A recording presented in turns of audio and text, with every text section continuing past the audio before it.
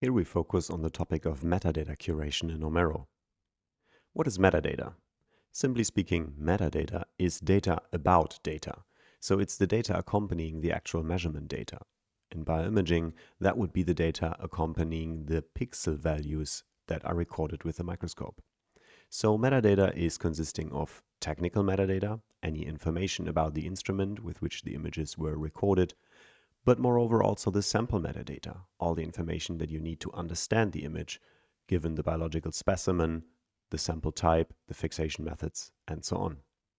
Moreover, analysis metadata is very often important to understand how images were used for the research process. Technical metadata are mostly recorded automatically by the machines. However, they can also be added manually if missing.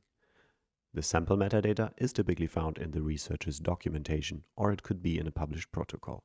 There is not one place where metadata can be stored. In bioimaging, metadata is often contained in the image file headers. It could also be contained in a sidecar or additional file.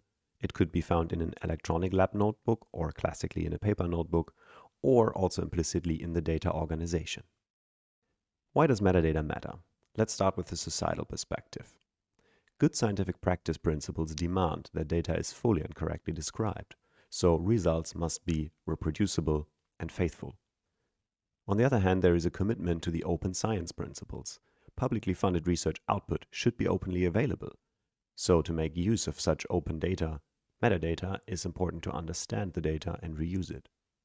This is also reflected in the fair data principles, that any data should be findable, accessible, interoperable, and reusable. Metadata plays an important role in all of these, so it enhances reproducibility, trust into research results, openness, and it contributes thus to sustainable research. There is also the personal perspective. As a researcher, you depend on funding. Funding agencies demand a plan on how you want to handle research data. This includes at least a minimal metadata standard for any third-party funding grant application. It has also been shown that publications with links to deposited data correlate with more citations, among other benefits for researchers. And there's future me. Metadata annotation will help yourself and your colleagues in the future to reuse your own data. So rich metadata adds value to the research data. What are the standards for metadata in bioimaging? And which metadata should be collected? Unfortunately, there is not a simple answer. This very much depends on the research discipline. For bioimaging specific recommendations, recently some recommendations have been published. You can review the recommended metadata for biological images and also the slightly more detailed metadata tiered system that extends the original OME data model for metadata specifications. Moreover, there could be repository-specific requirements that you would like to review early in the process. An example would be the metadata requirements for the image data resource. Now, what is the correct or the best way to work with metadata in OMERO? Also here the answer is, there is not one correct way. OMERO offers useful possibilities for structured metadata annotation for bioimaging data. As a researcher, or as a group of researchers, you should familiarize yourself with OMERO's possibilities. Like with good experimental design, the suitable metadata enrichment for your data should be something you consider in your research process. When in doubt, consult with your core facility staff and reach out to colleagues who have been working with OMERO before, or attend one of the available OMERO-specific workshops. But let's have a look at metadata in OMERO. How is it organized? In OMERO, metadata can be found in very many places. As we have said earlier, implicitly the data tree organization is some sort of metadata. Under the General tab, we find the metadata on image details, but also on the tags and key value pairs, which we will focus on. You can also find attachments and ratings as part of the metadata. And under the Acquisition tab, you find the original metadata based on the imaging session at the microscope. Let's start with tags and repeat what they are. Tags denote a specific property of an entity, like a price tag in the supermarket, and as we have seen, they allow the dynamic re-representation of the data tree, so that is rearranged based on the tag search according to the researcher's interest. Tags can then define similarities and relationships and thus allow a quick access and processing of data of interest. Review the subchapter on data search for this topic. So examples were, you can make OMERO search for all the samples treated with compound A, or all the data for samples incubated for 3 hours, or all the data recorded with a specific instrument.